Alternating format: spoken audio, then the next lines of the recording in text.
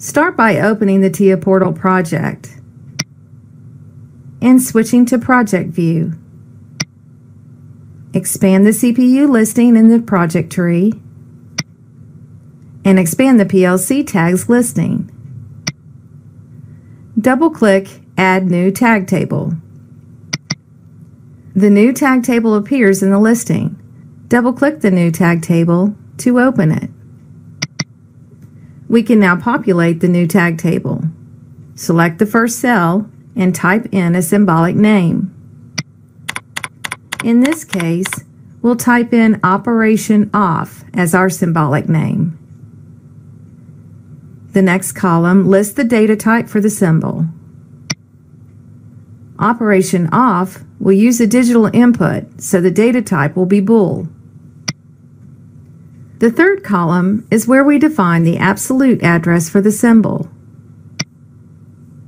Enter the absolute address of the element, I0.0 in this case, then click OK. The next columns have checkboxes to select attributes for the symbol. The retain box should be checked if the value of this symbol should be retentive in the case of a power cycle. The visible and accessible boxes relate to HMI usage and determine whether the symbol should be visible and/or accessible in an HMI screen.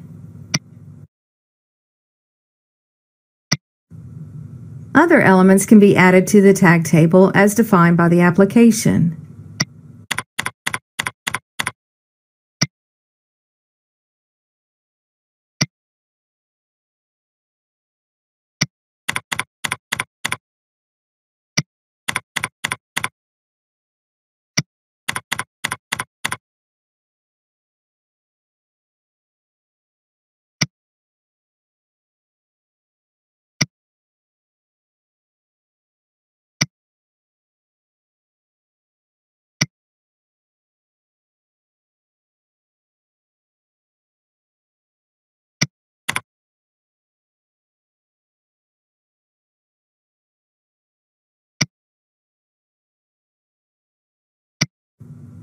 When all elements have been added to the table, save the project. Compile and download the project.